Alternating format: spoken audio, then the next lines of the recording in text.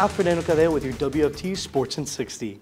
The Fall Classic gets officially underway tonight in Kansas City. That's right, the Royals are in their first World Series since 1985, back when George Brett used to run the show on the field.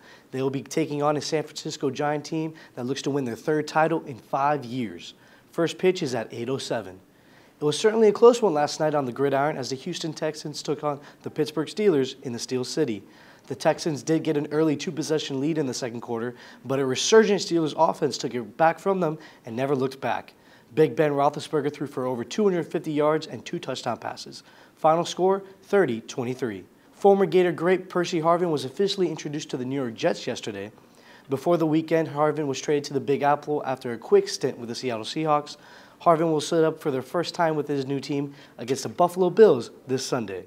That's your WFT Sports in 60. Stay tuned for your weather on the 6s.